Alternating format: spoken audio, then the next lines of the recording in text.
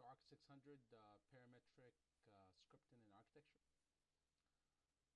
As you all, I think, are already familiar with the basic premise of this course, as I advertised it throughout the spring semester on the posters around Marvin, that this is going to serve as a introduction to Grasshopper, visual scripting using Grasshopper 3D, which is a plugin for Rhinoceros. Just a few disclaimers before we go into the syllabus and cover it piece by piece, and also give you a brief overview of the project server structure. That because this course is visual scripting using Grasshopper, it assumes that you have a basic understanding of Rhinoceros 3D. And all you need really is to be able to orbit, pan, which I will be explaining some of these things, but if throughout the semester you find yourself lost, then I strongly encourage you to take on the extra task of learning some of the basics of Rhino, utilizing some of the tools available online. And I've also compiled all those tools, extra tools for you to learn Rhino and Grasshopper outside the limits or the bounds of this course. So with that in mind, let's go over and discuss the structure of the project server, and then I'll explain the syllabus. Right now, the project server folder actually does not exist, but it will launch tomorrow, and I will send you an email which will also notify you of the project server structure becoming active. But if you click on the file for the summer course, which is ARC 600 section 87946, you see that most of my courses are organized in these 4 basic folders: course material, projects, students, and syllabus. So whatever material you want to have, you should create a folder with your last name, comma, first name, all caps, and create or store in there whatever files you want. The syllabus is where you'll find the course syllabus here. Obviously, the 600, this is my own personal computer, so you'll see some files here that you won't see on the project server, like this InDesign document. That's just not for you to edit. But you do have the PDF available. And then the summer calendar, which is something that will constantly update as the semester progresses, and I will update it in this location. Course material, this is where you can find related readings, the 2 required readings for the course. This is Grasshopper, Primer, and the Essential Mathematics. And by required, I mean if they're really helpful in having them pulled up as you're learning Grasshopper and beginning to think mathematically about certain design tasks, because they're really great at breaking down the complexity of scripting and visual scripting specifically into its subcomponents. And I think these 2 books make an excellent overview of how to begin to think that way. And then the other 2 articles, they're just articles on computational thinking and computational design thinking by some of the leaders in the industry. They're for your reference. If you're interested, read them. They'll give you a really good overview of what's going on in the world. References, this is where you have the online tutorials.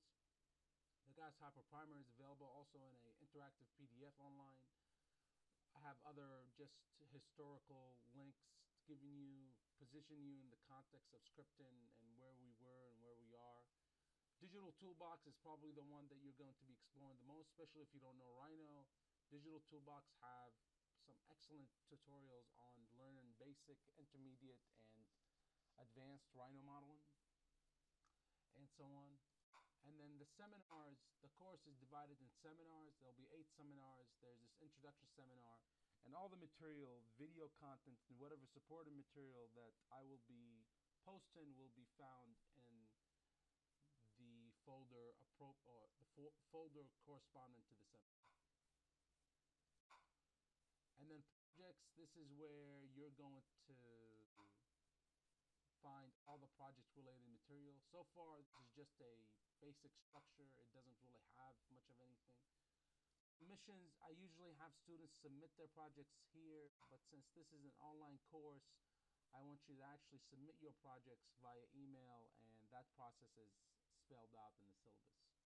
So roughly speaking, that's the organization of the project server, which again you'll have access to potentially at the end of the day Monday. So now let's go over the syllabus. As I have said, that this is an introductory course to visual scripting, which means that we're going to go over some concepts and computer science that we have to go over really to learn scripting, let alone visual scripting, right? And so some of these concepts it, in the computational thinking world, they're known as decomposition, pattern recognition, and abstraction and algorithm design. So the industry, the AEC, architecture, engineering, construction industry is heading in this direction where if we could automate certain design tasks, why not do it? It makes our workflow more efficient. It gives us more accurate models, which at least the hope is that would lead to more accurate construction. And it'll also eliminate some of the duplication and production and office settings, right? So part of that process, when you approach a design, you have to kind of decompose the design problem into its subcomponents. And once you decompose it into its subcomponents, then patterns will begin to emerge. Those patterns are then abstracted and developed into algorithms that could help expedite or automate the design. So for the project that we're going to be exploring, which is basically a basic rectangular footprint house, I'm calling it a tiny house. It's in light of the tiny house community that have sprung up in recent years. So it utilizes some of parameters from the motor vehicle federal laws, such as maximum vehicle limit and increments of vehicle length and maximum vehicle height. And it will also utilize weight calculations and structural thicknesses and spacing and all that stuff. And obviously there's a different roof profile, right? So the project is going to take all those different parameters, weave them into a script, and then the final output would be a basic structural model that you could use to export out to the architectural team, MEP team, structural team, or you could do an actual material takeoff and cost analysis from within the Grasshopper environment, which we will do in the last seminar. So that's the project overview, and the script that you see here is a screenshot of the actual script you will have at the end of this course. The course structure is, I think as I've already said, it's seminar based, so each video will be approximately an hour long, and you should probably budget about 4 to 6 hours to go through each video, which will equate to roughly 48 hours of classroom time or course time, which is how many hours a 3-credit hour course takes during the summer. Obviously, we're not meeting physically anywhere, so there's no course attendance, but I strongly recommend that you keep up with the material as it becomes available. Falling behind on the material would drastically slow down your progress. And while it's technically true that you can bracket all the videos for the last week, scripting involves a lot of troubleshooting, a lot of error correcting, and you want to give yourself the time to do that. So it's not just a matter of following the tutorial and repeating what I say. It's also troubleshooting your own mistakes as you come across them in the visual script environment. I already talked about the assigned readings. They can be found obviously on the project server. Required resources for you to do the things that this course is requiring of you. You need Rhinoceros 5 and the latest version of Grasshopper. And to install them, I gave you links to download and install them. Grasshopper is free. A Rhinoceros 5 student copy or educational copy is like $200. You can download a trial of Rhino and you can have have that trial for like 90 days. So you could potentially have a free Rhino for the limits of this course. The course evaluation would be based on your script. Your script is either going to work or not work. Obviously, it's not pass fail, but for you to get an A, this course will, it's almost a guaranteed A if you go through the tutorials, put in the time or go through the seminars, put in the time that the seminars require of you, complete the script, and if the script works, then you get an A. If the script doesn't, then points get deducted based on where the script failed. Your final deliverable would be a compressed folder with your Grasshopper definition and your Rhino file, following the naming convention listed here, and it will be due July 7th at 6 p.m. Central Time. So just keep in mind that it's Central Time, 6 p.m. Central Time, so wherever you are in the world doing this, just keep in mind that it's tied to a time zone. The basic calendar: on Tuesdays and Thursdays I will be publishing the seminars, and you'll go over them whenever you see fit. But basically, there'll be a total of 8 seminars, hour-long seminars, and it'll take you, I would budget 4 to 6 hours for each seminar. And the seminar constructions are listed. This schedule is subject to change based on the evolving nature of the semester. And what follows is just standard university and department procedures and policies. The one I am required to go over with you is the non-discrimination clause.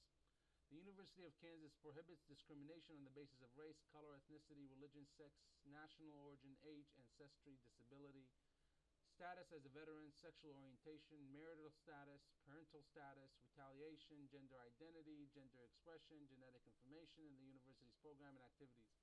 Please contact the university's coordinator at the Office of Institutional Opportunity and Access, IOA at ku.edu, with any inquiries. To report discrimination, or if you need guidance on discrimination concerns, please call the office at 785-864-6414. There you will find an easy complaint of discrimination form for reporting discrimination. If you need guidance on discrimination concerns or wish to report discrimination, please call or email the office. The department's chair is also available to speak with you and assist you through this process. Call 911 for emergencies or the Public Safety Office for non-emergencies. And KU Crime Stoppers are also available at the following number. I am also required to report any discrimination that occurs, so if you don't feel comfortable reaching out to the Office of Opportunity and Access or the department chair, you can let me know however you see fit, and then I'm responsible to forward that onto the department chair, which currently is Jay Chang. So with that in mind, I want to go over Rhino and Grasshopper, just the basics of the two interface, and show you an overview of the overall script and what it will do. And then Seminar 1 will actually begin to go in the individual components and detail them out. So with that in mind, whatever computer you're using, I like to start Rhino by going to my start menu, scrolling down to my R's, and find Rhino. And I'm failing to, oh, there it is. Rhinoceros 5. And the splash screen can give you very quick shortcuts. You can open a file, you can click on a recent file that you've been working on, or you can select a template. The template I like to select is small objects inches, and that saves me a step by not changing the units manually, and I can always make sure that I'm working in inches. But if you didn't do that, it's fine. You can just go to File, New, and then select small objects inches. And if you happen to open a pre-existing file that utilizes different inches, millimeters, or feet, or whatever, you can just simply type in units plural, and you'll get the units dialog box or the document properties dialog box, and under model units, you can change it from there. So the basic interface of Rhino is composed of the menus on the top bar, the command line, the tabs for the toolbars, the layers, display, and properties panels on the right side, and on the left side you have your basic model and toolbar. And on the bottom you have the tabs for the different views, and underneath that are your smart controls. So the command line is where you type in whatever command you either know or you can think of, right? I actually learned much of Rhino by just typing in whatever I want to do. Like, let's just say I want to draw a line. I can just say type in line, and then all the possible command with the word line will come up. And over the years, I kind of intentionally explored a lot of the commands and learned Rhino that way. But you can also activate the commands from the icons. So the commands are all divided into these toolbars or tabs on the top, and on the left side they're just toolbars. And each tab is divided into a group of commands, and each group is called a toolbar. And you can access all of your toolbars by right-clicking on this bluish bar, show toolbar, and here are all the available toolbars for modeling and editing in Rhino. You can click on one and it'll come up on your canvas. Generally speaking, the toolbars that you will need are on the screen, only in very advanced cases where you have to access these toolbars here. So on the left side is your main modeling toolbar, and you can see that by almost every icon there's a bottom right corner arrow that you can click on to expand the collection of commands underneath each of those icons. So the most common line type used is polyline, so that is the one that you can just activate right away. But if you want another line type, let's just say a single line segment or a line segment that starts from midpoint, then you can click on that down arrow to activate one of those commands. Or alternatively, you can click on that gray bar and drag the expanded form of that toolbar lines onto the canvas. And then, of course, once you don't need it or once you're done with it, you can close out. So at any given point, if I'm working full-time on a project, I'll probably have 4 to 6 and sometimes even 8 separate toolbars floating on my canvas. The right side of the screen holds the properties panel, layers, display, and the help menu. The help menu, like any software, is the best support that you can receive. It has every possible thing there, and you can just ask it questions or type in keywords and you'll receive some sort of information that can help you with whatever problem you're troubleshooting. And then what makes up really about 85–90% of the interface are the 4 viewports. And you can see that these 3 viewports, their label is light gray and this one is dark blue. That means this is my active viewport. So if I click on this viewport, this switches to be active, and so on. I can click to activate a viewport, but I can double click the viewport name and that view will be maximized. I can double click it again, it'll go back to the 4 viewport split menu. I can also flip over or flip through my viewports by the tab menu on the bottom. So if I have one maximized and I want to go to perspective, I can just click on perspective and now I'm in perspective.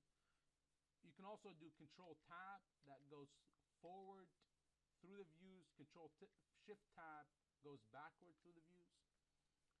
And then for my smart controls, I usually like to have ortho, OSNAP, smart track, and gumball on. And under OSNAP, make sure that end, point, middle, center, intersection, perpendicular are all checked.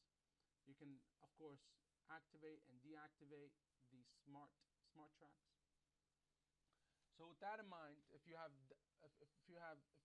Rhino fully installed and Grasshopper installed, and as in the syllabus, you have resources there to show you how to do that. You can type in Grasshopper in the command line, and if it's installed correctly, an option for Grasshopper will come up. You can select it, click on it, hit enter, and then Grasshopper will load. If you have extra plugins installed for Grasshopper, like this Hail Robotics, it will tell you that it's loading. We will only be using one extra plugin, and I will direct you to where to download that and how to install it later on in the semester.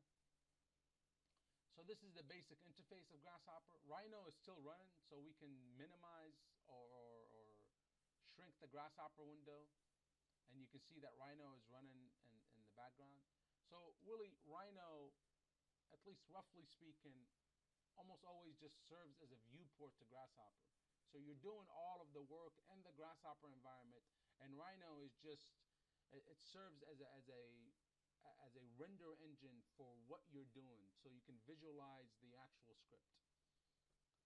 I like to work with Grasshopper being maximized because I'm doing all scripting, and I'm not going to visualize my script until later on.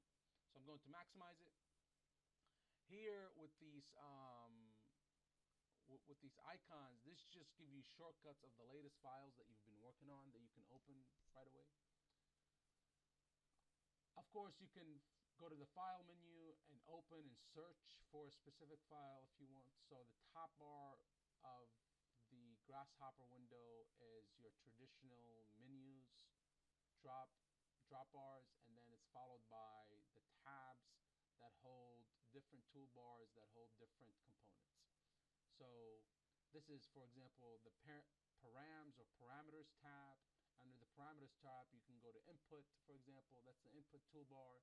And under the input toolbar, there is, you can bring down a number slider. And now it's telling you to click somewhere on the canvas to place a number slider, and there it is. So now I have a number slider that slides from 0 to 1 on my canvas. I can select the number slider, it turns into green, telling me that it's selected, and I can hit delete, and it'll delete. If it doesn't delete, sometimes for some reason that I just don't understand, that the keyboard correlation with Grasshopper breaks, so I have to shut down Grasshopper and then turn it back on. So in this case, I'm not willing to shut it down, so I'm just going to go to edit and delete manually there. So that's the general structure of Grasshopper. And this menu here is your visualization menu. You can choose to zoom in and out, save the file, draw lines, and so on. And this, as I have said already, that this is your canvas where you drag and drop all these components to create your script. So I'm going to open my script, which we will slowly construct throughout the semester. And the script is really made up of these major parts: parameters, basic curves, slope construction, extrusion, contouring, and costing. And roughly speaking, the seminars will follow the construction of each section. So if I were to minimize or shrink the Grasshopper window so that I can see Rhino in the background, or better yet, I can dock my Rhino window here, and then, well, no, that's not going to happen. So I can have a split screen workflow where I have Grasshopper on my right side of the screen and Rhino on my left side. And now what I can do is preview my geometry. I know I'm going fast. That's fine. I'm gonna go over step by step what all these things I'm doing, and in the future tutorials. There it is. So this is right now. This is acting as a viewport or as a render engine for Grasshopper. So this geometry is actually being constructed in Grasshopper and is just being viewed in the Rhino interface, right? So this script takes these parameters and, well, it really takes design questions and turns them into parameters. So, for example, what is the trailer height? If this is going to be a house on a trailer, the trailer must have a height, and then the actual house begins. So is the trailer height 24 inches off the ground, or is it 36 inches off the ground? And the reason that it stops at 36 is that most tiny house trailers max is 36 inches. and you can go all the way down to 2 inches off the ground or even 0 inches off the ground, eliminating the trailer. Typically, I have that at 24 inches. And then you have the trailer length. You could just double click the slider and type in a value, 26, 32, and so on, and that will affect the structure in real time. And then you have the legal width. The legal width is actually 102 inches. I am changing it to 120 so that I can actually overlap over the trailer and have a bigger house. And then the legal height is 162, that's 13 foot 6. And I don't want to bypass that for a really good reason. And that if you are above 13 foot 6 and you're traveling down the highway as you're transporting the house and you go underneath a bridge, you can risk the top of your house flying off as you drive down the highway. So you probably want to just always have the upper limit of that parameter always be 13 foot 6, which is 162. Now, this script also has control over the structural grid, right? So I could right now it's set roof type to be mono. I can change it to gable, for example, and I can go down here and change my roof slope. Go back and change it to mono pitch. And I can also change the structural layout. I can say every 12 inches on center, and it will give me a structural member every 12 inches on center, right? So this is kind of, it gives you a combination to really control all the aspects of designing a shell for a tiny house, right? So we could go down further and we could change the wall assembly layout. So right now it's telling you that this is using a 2 by 8, that's 7.25. A 2 by 8 actually is 1.5 inches by 7.25 inches. So if you're going to use a construction grid or a structural grid that's 12 inches on center, you probably want a wall assembly that's going to utilize 3 by 4s, which is 3.5 inches. And there it is. So now your wall thickness decreases. And then the exterior finish, depending on the buildup, the exterior buildup, whether it's vinyl siding, rain screen, stucco, whatever, you can change the thickness of that from the face of structure. And then the interior finish, again, you can change the finish thickness from there. And the reason all these values are important is because at some point the script is making a calculation for overall or final or cumulative square footage and maximum volumes. So this is why you want to involve in or compute in all these different parameters. The roof assembly, again, at 12 inches on center, you're probably, the roof assembly, like the structure depth is dependent on the span. But again, for every 12 inches, you can probably get away with a 2 by 6 stud. So that's 5.5, and you can decrease that. And obviously you can increase this to 11.25, I think, which is a 2 by 12, and that's the max that I have it at. And then the floor assembly is the same thing. We can increase the structure of the floor assembly to a 2 by 8, 7.25.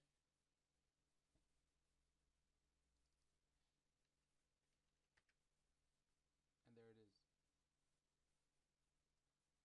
I can also change the direction of my mono pitch. So mono roof orientation, east-west. This is north-south.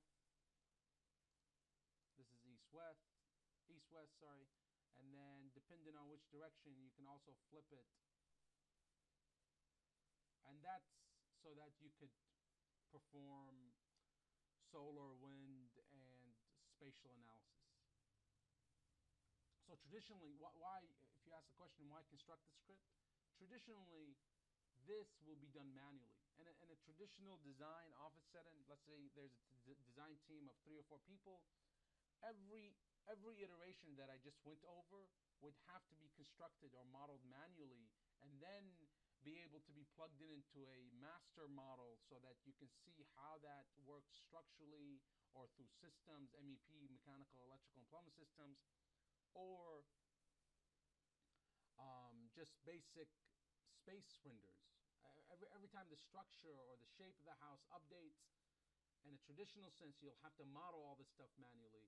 Here, utilizing the script, you can produce all these different variations instantly and run your analysis without having to go back and model everything from scratch. So the idea behind this visual script is to construct the rules that can construct the design instead of constructing a static design.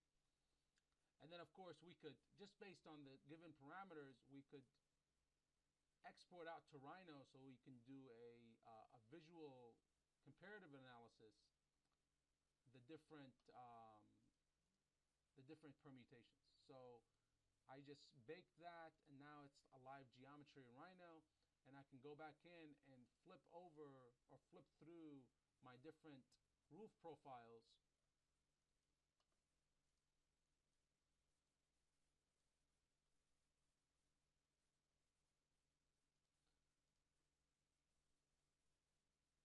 And bake each one so that you can very quickly and easily look at how your house changes.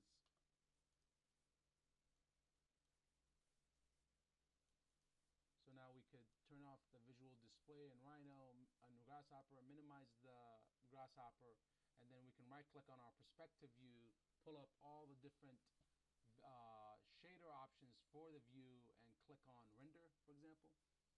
And you see that we have 4 different houses instantly made. I mean, I guess there's a time lag of a few seconds between them. But again, the idea is that in a traditional sense, this would have to be modeled manually. Now, the other part of the definition that I haven't gone over is with every option, every material thickness and all that stuff, that gets plugged into a